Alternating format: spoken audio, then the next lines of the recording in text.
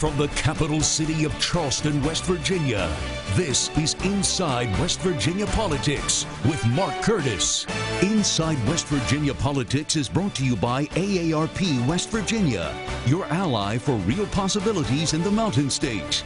Hello, everyone, and welcome to another edition of Inside West Virginia Politics. I'm your host, Mark Curtis, with my co-host, Adrian Robbins, and I guess the gentleman to your right needs no introduction, the governor of West Virginia, Republican Jim Justice. Great to have you on the program again, sir.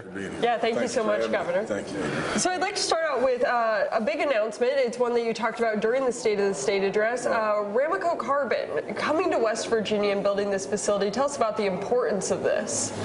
Well, it's jobs. It's high-tech jobs. It's really good paying jobs.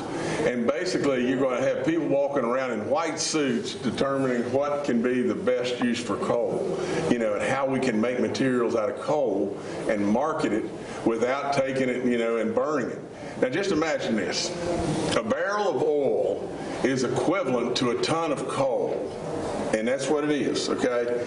Now, here's the thing that it may be difficult to understand is as far as carbon units. But from a carbon unit standpoint, coal is 30 times cheaper. 30 times. So therefore, what you could very well do is significantly raise the price of coal, significantly, which would give us more and more and more severance tax, and make this product significantly cheaper than you could do it out of oil, and it would absolutely, it's just limitless what could happen with this.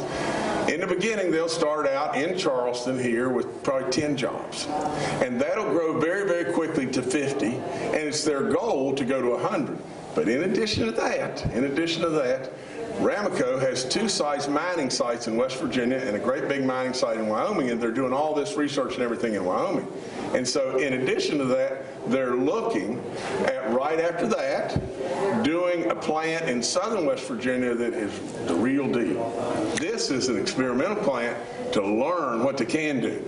The plant in southern West Virginia would be real manufacturing. Governor, we're going to get to the meat of the State address in a minute, but I do want to get your reaction. Your attorney, George Terwilliger, was here this week and announced that he had been told by the U.S. Justice Department that you and your family members have been cleared of any wrongdoing in that investigation. Your reaction? Well, Mark, to just tell it like it is, here's the deal. You know, that went on for a year. It was brutally tough on my family and tough on me, especially tough on Jay and Jill's families. I kept telling everybody all along that no matter what you look at, there isn't going to be anything to find, because we may make a mistake, but there's no chance on earth that we're going to do anything that we know is wrong to benefit ourselves. There's no chance. So they went through all kinds of different stuff and everything, and at the end of the day, they couldn't find anything. And and it was horrendously expensive. And on top of all that, it was tremendously stressful. But let me end with just this. I am very respectful of the job they did, because they're there to protect us.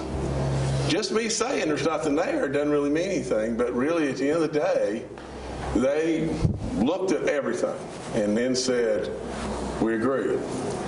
So from that standpoint, there's surely a relief and a satisfaction, but at the same time, it was tough, really stressful.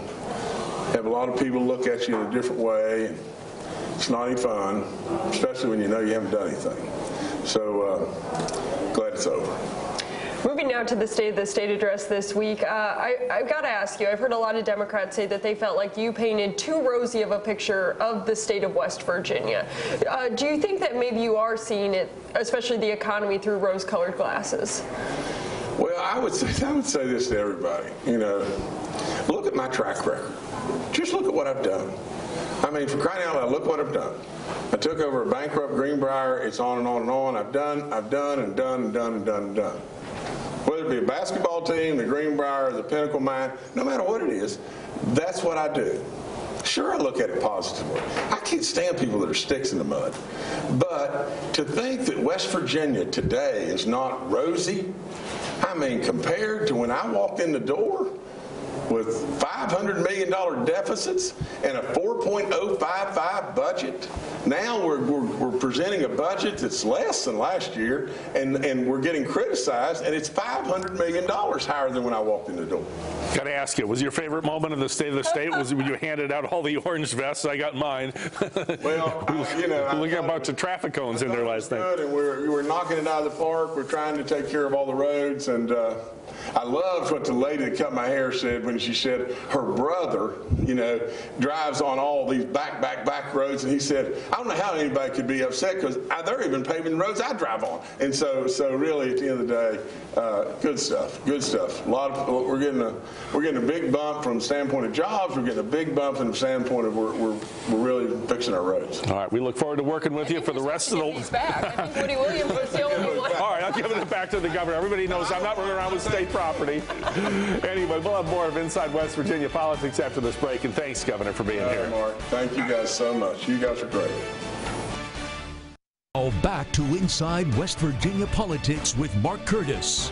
Welcome back to Inside West Virginia Politics. We're now joined by Senate President Mitch Carmichael. Thank you so much for being here. Good morning. It's a pleasure to be with you. Good to see you, Senator. Yes. Well, one of the things the governor brought up in his State of the State address is something you've been championing for a long time, and that's repeal of the business inventory tax. Why is this such an important issue to the Republican leadership? Well, it's not just Republican leadership, Mark. This has been studied. This issue has been studied by governors of both parties, clear back to perhaps even Governor Underwood, Governor Manchin, Governor Wise, and put renowned economists to review this process also, and have identified this tax, this single tax, as the most job-killing tax in West Virginia. I'm very aware of the effects of this tax because living in the border county in Jackson County, the big aluminum plant that we had there in Jackson County, we still have remnants of it. Constellium's doing great, but every border county that we have, every big entity that wants to locate in West Virginia must pay personal property tax on their very manufacturing equipment that creates the jobs and the opportunity for our citizens. When they can go just across the river into Ohio, into Virginia, into Kentucky, any of these places, and not have this tax. And it's a lot of money. It's roughly about $100 million for spread out among all counties in West Virginia. And we think we can find a way to backfill that money to the counties, make sure that our school systems are made whole and our counties are made whole, and yet get rid of that tax so that we can create the manufacturing jobs for West Virginians. How exactly do we make up that money? Because I know that's what a lot of people want to know, because that money does go to counties and schools. Yes. And how do you make up $100 million, especially when, from what the governor said last night, it kind of sounds like we're on the lightning bolt down a little bit. We need to tighten our belts here. Well, the governor's analogies are sometimes interesting, and I understand that while there's not a straight line trajectory upwards, we are on a glide path up from our revenue. And so how do we make that up? I think we do it by making sure that we don't phase it out overnight, that we put it in a more of a phased out approach, maybe do it over a 4 or 5 year period, so that we send the message to the rest of the investment communities throughout the world that West Virginia is getting rid of this tax. We're going to do it in a slow, responsible manner, 4 or 5 year period, and allow the natural growth of our economy to backfill those areas that were targeted for reduction. Another issue that you've been involved in that's made a lot of headlines is the Fairness Act, a non-discriminatory act that would apply to the lesbian, gay, bisexual, transgender community in West Virginia. I don't want to mischaracterize your position. You're very open to discussing this and having it debated. I don't think you've flat out endorsed it yet. Where do you stand on it, and why is this such an important issue to at least discuss? Well, it's an issue that's been brought forth by various interest groups in West Virginia, and it's there's a national trend towards that. And my faith, Mark, teaches me to be open and respectful of people from all different walks of life. So I come at this from a Christian perspective, just as some that oppose it come at it from a Christian perspective. But I realize that we have to have an open society and so forth. But I don't think at this point in time that it's the right path to pursue for West Virginia. I'm just at this point don't believe it's in the best interest of our our state to pursue this. Now, I want no discrimination. I think, we should all be an open, welcoming society, and we should love our fellow man and not put artificial barriers in place that inhibit their growth and their ability to achieve. I mean, no one should be kicked out of their home or fired from their job because of an orientation. But having said that, this issue is before the Supreme Court of the United States. We expect a decision in the June timeframe. And so I think it would be premature at this point for West Virginia to step out in front of this issue. Let's just see what happens at the Supreme Court level, and let's re-energize our commitment to making sure that no one is discriminated against in West Virginia. I would like to touch real quick on marijuana. Obviously, medical marijuana going through, you said at the legislative look ahead that you felt like that program was on track. A lot of people feel like it's not on track. And then there is a group that believes that maybe West Virginia should think about legalizing recreational marijuana. Well, we are a little behind in our medical marijuana implementation. You're right about that. We're tracking towards getting it implemented, and the reason we're doing it is because it became a very popular bill, because anyone that's suffering with some of these diseases, why would we stop them from getting something that could alleviate their suffering? No one should want to do that. Now, recreational, I'm not on board with that at all, and I don't believe we're anywhere close to pursuing such an action. It's going to be a busy year at the Capitol. Mitch Carmichael, Senate President, thank you for joining us. Yeah, thank you so much. Thank you. It's my pleasure. We'll have more of Inside West Virginia Politics after this break. Now back to Inside West Virginia Politics with Mark Curtis. And welcome back to Inside West Virginia Politics. We continue our discussion of the 2020 legislative session now underway at the Capitol here in Charleston.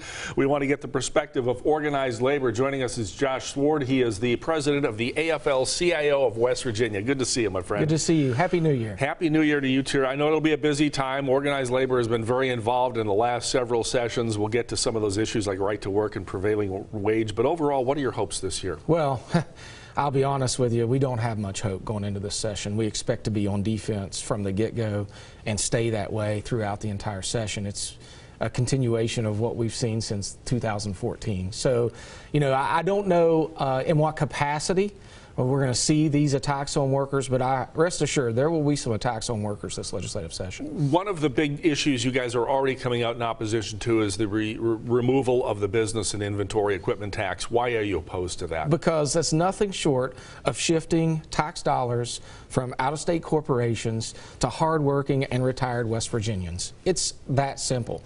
And they do it in this frame in which it's going to generate all this economic development and opportunity. It's hogwash. It's the same argument we heard when they were trying to pass right to work or eliminate prevailing wage or, roll back more corporate taxes. It is nothing but a farce, and we're adamantly opposed to shifting taxes that corporations are paying on the backs of hardworking and retired West Virginians. We're adamantly opposed to that. All right, you mentioned the whole issue of right to work. That's coming before the Supreme Court in just a few days on January 15th.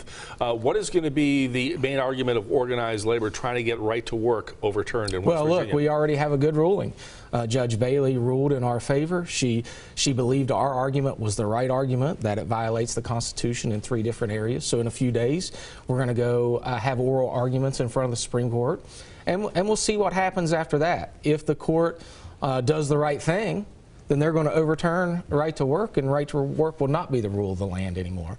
If they go a different direction, then we'll just look at different policy opportunities moving forward with the election coming up, and then, of course, a legislative session next year, which will have a whole new host of legislators, both House members and Senate members. So, we'll see. It's a very fluid time for a lot of different things right now, Mark. Obviously, the labor movement, the big thing the last 2 years was the teachers' strike. In 2 straight years, the teachers and all state employees eventually got 5% pay raises. We should point out the American Federation of Teachers is a division or a subset of AFL-CIO. Correct. Any talk out there, and I realize this really falls in the heads of the teachers' unions, but any talk out there about another labor action from teachers in 2020? I'm not real sure. What we have heard are these concerns with where the budget is. There are a host of different numbers floating around as to what kind of budget deficit we're going to have come year end. And if history is any indication, Mark, you know, this leadership team of the legislature has had a really difficult time handling iffy budget situations. And if it looks like we're pushing toward another situation where they're going to have to make cuts, one, we got to pay attention to where those proposed cuts are, and two, we're taking away the possibility of, you know, any more potential pay increases for public employees, or, you know, something that we haven't heard much about recently, but is still a forethought of all public employees out there is PEIA. Yeah, I wanted to ask you about that, because and we're down to about a minute, but there was a proposal to permanently fix it and fund it. You're a board member of the PEIA, or you were, so, yes. But you're still in tune to the whole process. Is organized labor satisfied with what's done on PEIA, or are you still waiting to see? I think we have some real reservations because they have yet to come up with a dedicated revenue stream. Actually, we're paying the bills with one-time money over at PEIA. It can't last that long. So, you know, we need a dedicated revenue stream. The other thing we're going to watch for this legislative session, for some reason, these legislative leaders want to come after the Jobs Act. And what the Jobs Act says is if we're using taxpayer monies on construction projects, that we should use local workers, provided they're trained, to do these construction projects. 75% of them actually in the Jobs Act. For some reason, the legislative leadership wants to remove that provision. I don't know what they're trying to hide. I don't know what out-of-state corporations they're trying to bring in or where these workers are going to come from. But we have plenty of highly skilled, qualified, and trained workers here in West Virginia, and we ought to be using those folks when we're using our taxpayer monies to build things. All right, we're going to have a busy legislative session, including with organized labor. We want to thank Josh Sword, President of the AFL-CIO of West Virginia. Thanks for being here. We're going to see a lot of each other at the Capitol. Happy New Year, brother. You too, man. All right, more of Inside West Virginia Politics after this break. Stay with us. Now back to Inside West Virginia Politics with Mark Curtis. We are joined by Democratic Minority Leader Tim Miley, Democrat of Harrison County. Good to see you, former House Speaker. Nice to see you too, Mark. Thanks for having me. Yeah, thank you so much for being here with us. You're welcome. My pleasure. Obviously, the big news this week was the State of the State address. I'd love to hear just your initial reaction to what the governor had to say. Well, number one, I want to start by saying that I didn't hear a lot of substance as far as a policy agenda and vision for the state of West Virginia. There were some things I did like from what I heard, and that would include funding for some hunger crisis issues we have in our state. We have a significant amount of need in the IDD waiver program because we have a number of people on the wait list, and those are very needy, vulnerable people in our state, and those people are going to be completely taken off the wait list and provided much needed services and funding. So those are some things that are good. But I didn't hear much about policy matters that's going to drive West Virginia forward, in my opinion. But my concern is that he painted a much rosier picture of the current state of the state than I believe currently exists out there in our communities. Well, let's talk about that. I mean, do we know how much money the state has? Because that's going to determine what we can spend and what the priorities will be.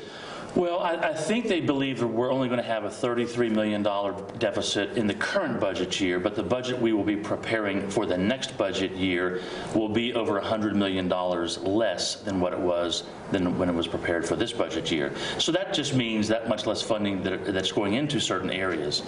And while it's still an issue, I'm more concerned, to be honest, Mark, about the lack of policy that's going to attract people to stay in this state and come to this state. There are too many policies that we've passed in the past several years that didn't put West Virginians first. And I think we need to start putting West Virginians first because we are losing population at an alarming rate. Just in the past 5 years alone, we've lost 57,516 people. That's concerning to me. So quite frankly, it doesn't really matter what our state's finances are if everyone's leaving the state because they don't see opportunity here or they don't have any hope for a brighter future here. During the next 60 days, what kind of legislation are you guys thinking that could fix that? Well, there's no silver bullet, number one, so I want to make it clear that no one should believe there is ever going to be a silver bullet. Never was, never will be. But some of the things we're going to do is continue investing in education. That's the best way out of poverty, number one, for families and communities. So we want to maybe extend VOTEX education to middle schools. We want to work on a Promise for All program so that we can extend the program that we passed last year that allows people to go to technical and community colleges to make four-year colleges more available. That may or may not be free tuition, but it certainly would make it affordable and accessible to them as a last dollar in approach, because we need more of our people getting educated at all levels: grade school, middle school, high school, and college. The governor, Senator Carmichael, the Republican leadership wants to repeal the business and inventory tax. Your stance on it, and what are your concerns? Look, we have concerns about the tax being removed. We think it's kind of a goofy tax. I don't quite understand why it was ever put on in the first place, but it's there. And that money that's collected goes to our counties to support our county school systems. If we remove that tax with no identifiable replacement revenue, and they haven't identified any yet, then what will be crushed is our local school systems. And the only way to keep them afloat will be to raise your property taxes on your homes. And we live in a poor state with people who are retired on fixed incomes and can't afford to have that happen.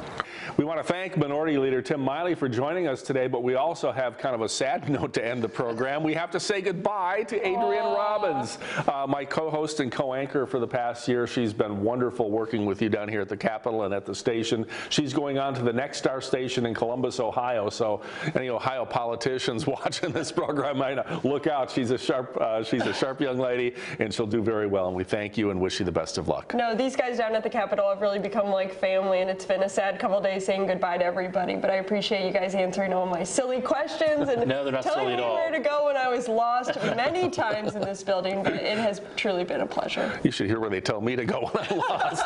Thanks, Adrienne. God bless you and good luck to you. Thank you for watching Inside West Virginia Politics. Don't forget to download us from your favorite podcast location. We'll see you back here next week.